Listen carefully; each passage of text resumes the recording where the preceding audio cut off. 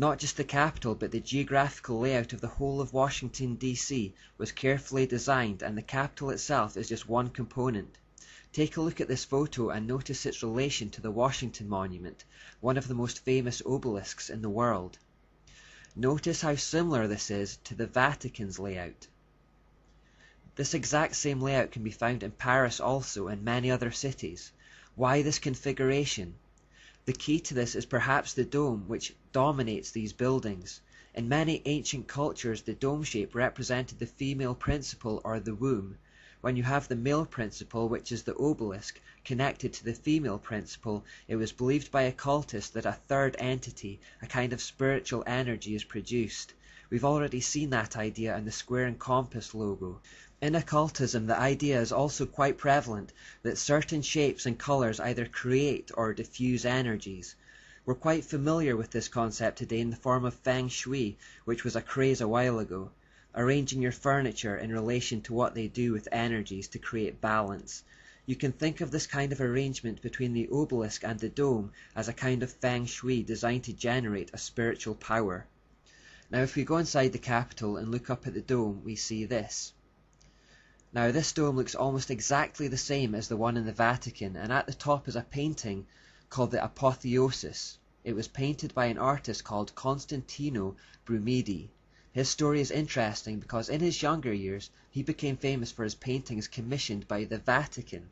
In 1848 there was a Masonic attempt to overthrow the power of the Pope, and although it was ultimately unsuccessful, this guy who made a living painting for the Vatican, Brumidi, was surprisingly found to be one of the guilty chief conspirators.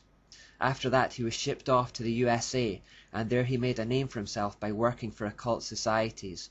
It was he who painted this painting, which creates a kind of Masonic mirror image to the Vatican. The whole setup of the Capitol, dome, and obelisk is present in the Masonic Washington and in the Catholic Vatican. Now this would seem odd for two seemingly opposed ideologies to do this, but then we remember Alice A. Bailey's pronouncement. There is no question, therefore, that the work to be done in familiarizing the general public with the nature of the mysteries is of paramount importance at this time.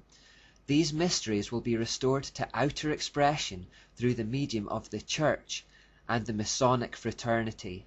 Bailey predicted that the mystery religion would start to become familiar to the general public through both the Church, meaning the false Church, and the Masonic fraternity. This two-pronged attack appear to be on opposing sides but are working towards the same end. Remember that the founder of the Illuminated Masons, Adam Weishaupt, had actually come from the Catholic Jesuit order, but after creating the Masonic Illuminati, he claimed to be anti-Catholic. The Masons and Church appear to be opposed, but in fact are both puppets of Satan. At the top of the Capitol dome we find this statue, who symbolically faces east towards the sunrise. This is the goddess of reason who the French enthroned at Notre Dame, or as we've come to know her since the beginning of this study, Asherah or Ashtoreth. She pops up absolutely everywhere.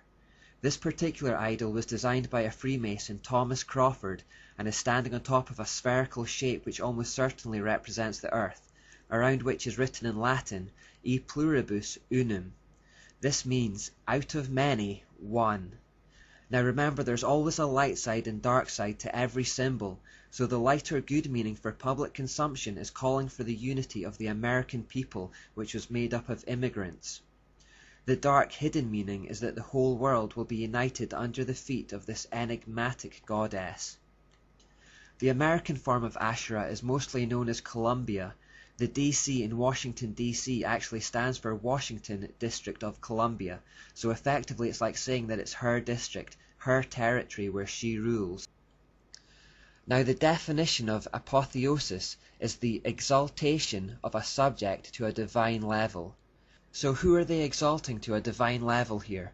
Well, if we look closer, we see that it's the same man who stands under the dome, George Washington.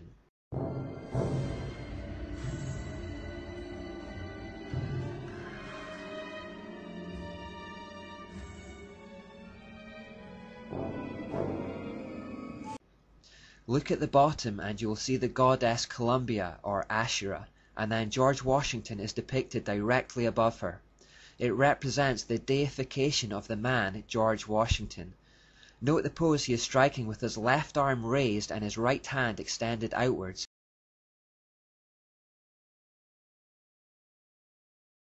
He was depicted in a similar manner when this statue was commissioned.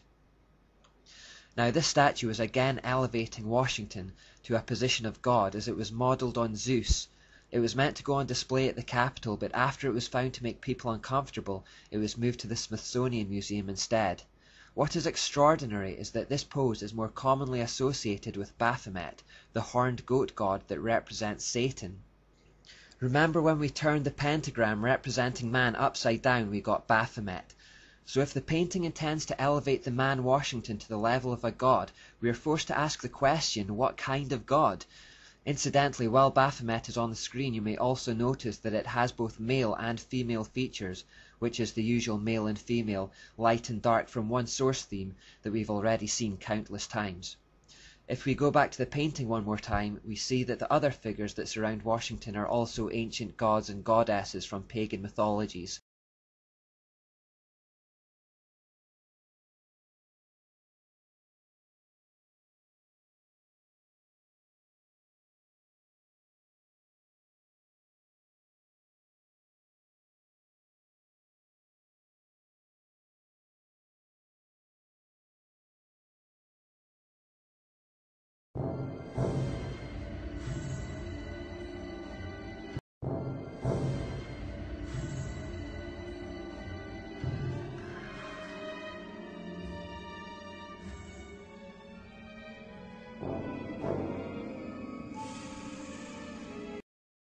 The likes of Atlantis, Venus, Vulcan, Ceres and Minerva, all in reality just demons looking for worship.